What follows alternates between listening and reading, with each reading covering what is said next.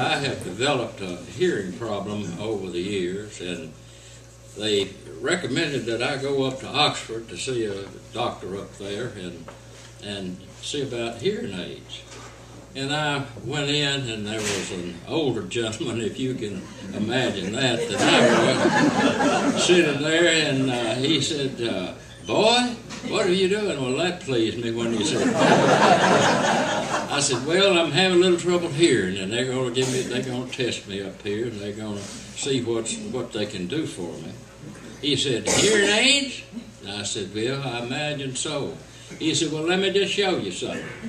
Let me show you what is the top of the line." And he took his out and took the battery out and showed me how to put the battery in and take the battery out. And he said, "These things will fix you up.